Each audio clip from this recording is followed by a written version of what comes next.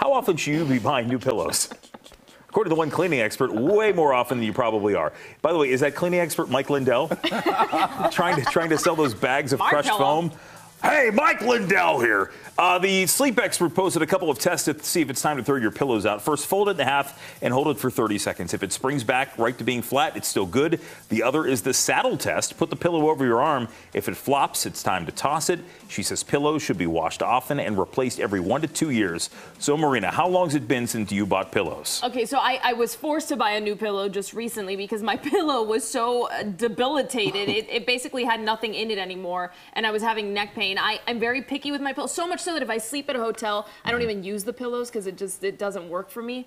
I had to get, they need to be really thin and very specific. So for me, you got to keep it because they don't make the kind of pillow that I like.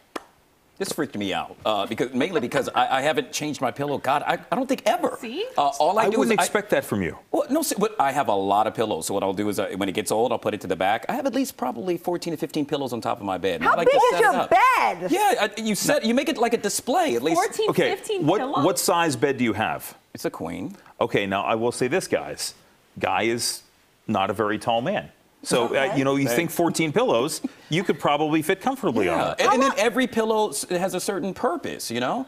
And if you have an old pillow and, it's like the way it smells, the way it feels. But sometimes I want a, more firmer pillow. So then I'll switch it out. Are these all sleep pillows or are they throw pillows mixed in too? I would say maybe 5 are throw pillows. But outside of that, the rest are sleep pillows. What? How long does it take you to make your bed? A long time. That's a good question. And you got to take them all off and then take them put back up? Well, it's like a chore. It's like, this is not practical. You need one pillow, folks.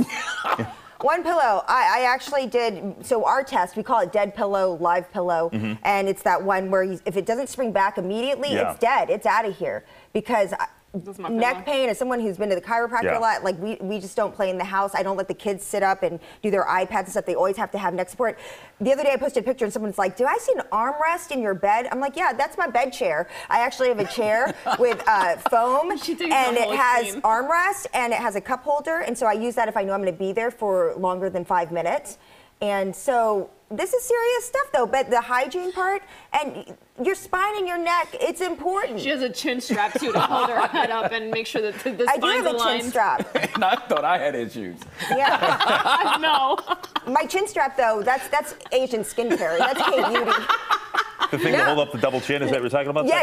It's you put it. I gave one to Sue Palka. We shared them. Like you put them over here, and you go like this, and you keep it on overnight. And especially if you eat a lot of sodium the night before, it helps. I've used them before. Yeah. I've used them too. So I got round I get what you're throwing down. Do what you do. Hey, coming up. Pretending to do something no one really likes doing in real life. Sounds crazy, but what if it was free? We'll explain what the hell we're talking about after this.